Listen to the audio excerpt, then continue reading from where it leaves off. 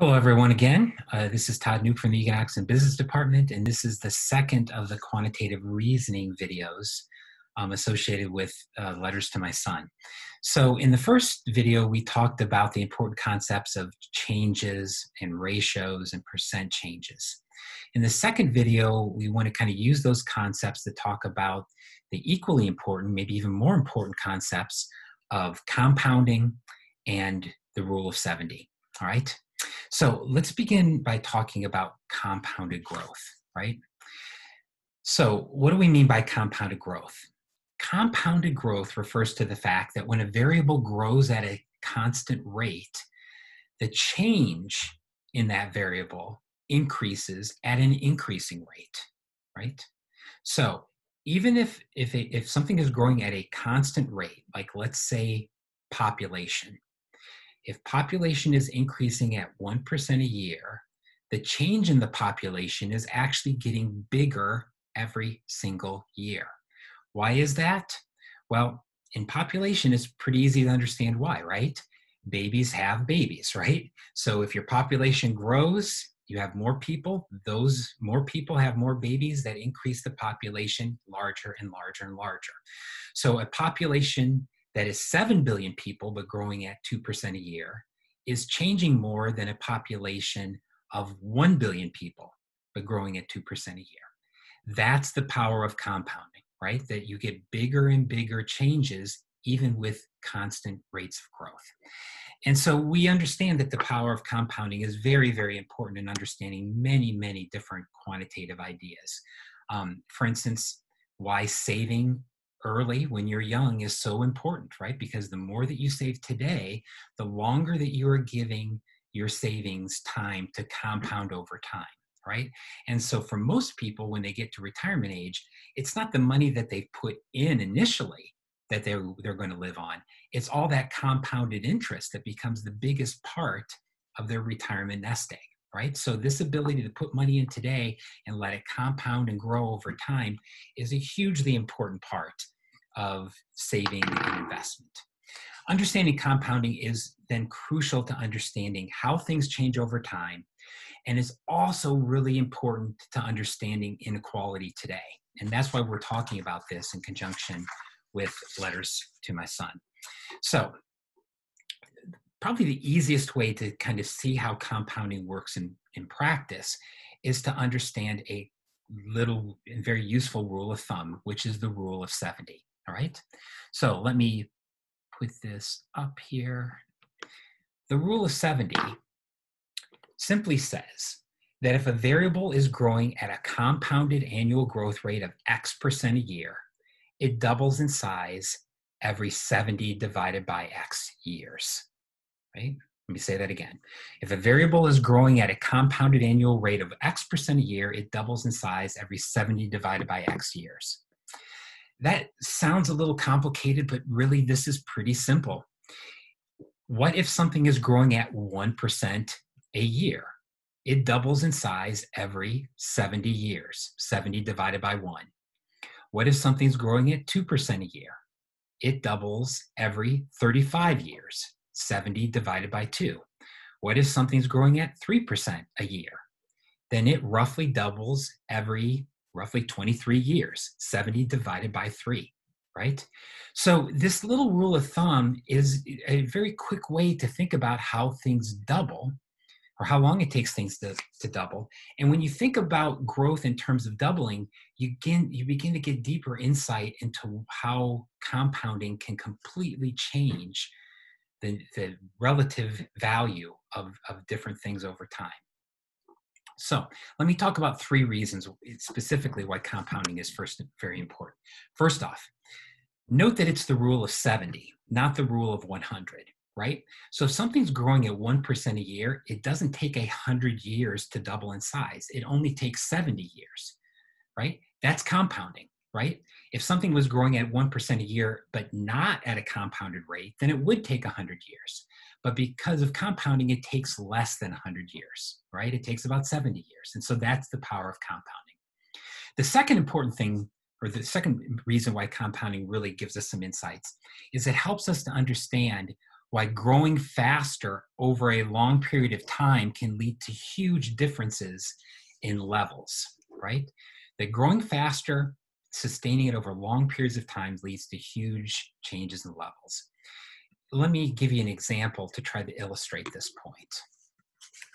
Okay, so I want to here, if this starts sharing, I want to talk about two countries, okay? Let's talk about country A.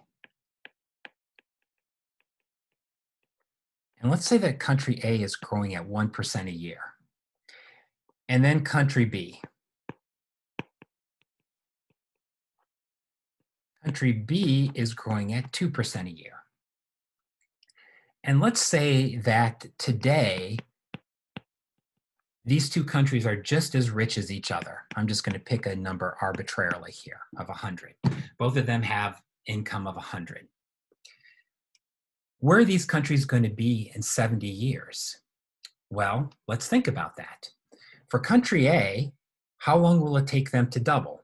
Well, they're growing at 1%, so it's going to take them 70 divided by 1, or 70 years. In 70 years, their income will be 200 relative to the 100 today. But what's going to be true about country B? They're doubling every 35 years, 70 divided by 2. So if we think about what happens to country B, in 35 years, they double once to 200. In 70 years, they double again to 400. Notice here that country B has gotten twice as rich as country A. Even small differences in growth rates can lead to huge differences in levels over time, right? So you might say, what's the difference between 2% and 1%? It's small, right?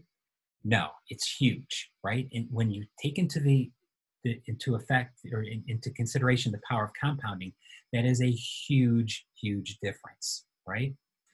So small differences in growth rates can lead to huge differences in levels over time.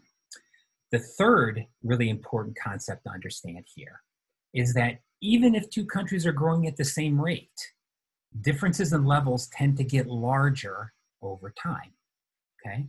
Once again, let me give you a similar example. Let's say that we have two countries here. Both countries are growing at 2%. So country A is growing at 2%, country B is growing at 2%. Okay? Here's the difference. Country B is twice as rich as country A. They have they're $100 richer than country B. Okay? So the two countries are growing at the same rate, but country B is richer than country A. Where are these two countries going to be in 70 years? Well, in 35 years, both countries will double. And in 70 years, both countries will double again. Look what's happened here to the difference in income between these two countries. Country B has gone from being 100 richer to 400 richer, right? So differences in levels tend to get magnified thanks to the power of compounding, right? And the rule of 70 helps us see this, right? The rule of 70 is just a quick and easy way to help us see this. So why are we talking about compounding in the rule of 70? Because it has a number of really important implications for inequality and how things change over time. One of the first important implications is that time is money, right? You've heard that before. But to say time is money is not quite correct. Time is money, especially when you start with money, right? When you start with money, you can take advantage of the power of compounding. But what happens if you never start with money? Then you don't have the ability to take advantage of the powers of compounding. Without that ability, what you're going to find is that you fall farther and farther behind over time, right? So this leads to another important concept, which is path dependency. Where you start matters, right? Where you start matters. If you start with more, you will have more over time, right? So there is a path dependency. In other words, the history, where you start matters, right? William Faulkner said that the past is never dead. It's not even past. And you can certainly see that when you talk about compounding. Having a little bit more money at the beginning can lead to you having a lot more money at the end. This also raises this question about meritocracy, right? That people necessarily rise to the top because they're somehow better, right? This mythology that we all are running a race and somehow we're starting at the same spot, but some of us are running faster than others. In reality, most of us are running the same speed, but what we find is that people start at different places. And strangely enough, starting a little bit ahead because of the power of compounding allows you to run faster, right? And so when you begin to think about this mythology of meritocracy, you begin to really see that meritocracy is not consistent with the important power of compounding and the importance of path dependency. Compounding also helps us understand the nature of inequality, and particularly racial inequality, right? What we see here in the United States is that today the typical white family has 20 times the wealth as the typical Black family, right? The typical white family has a great deal more wealth. And a lot of that, as we will find in our readings to letter to my son, and also from the documentary that we watch, really has to do with some of the ways that Blacks were deprived of the conditions on which they could build wealth, specifically redlining, right? This practice of segregating Black families into certain neighborhoods where they could not get access to finance. Without access to finance, they could not buy houses that would appreciate over time and allow their wealth to compound. And so we're going to see this in the documentary, and we'll talk about this, I'm sure, in our lectures, about how redlining and the way that it has basically blocked the power of compounding for many Black families has contributed to important differences in wealth between Black and white families. And we also see this in your quantitative reasoning exercise, where there's a problem where you'll actually kind of use the rule of 70 to try to come up and show that this is actually the logical result of compounding. So anyway, the rule of 70 is a very useful rule of thumb to think about how things change over time. All the best.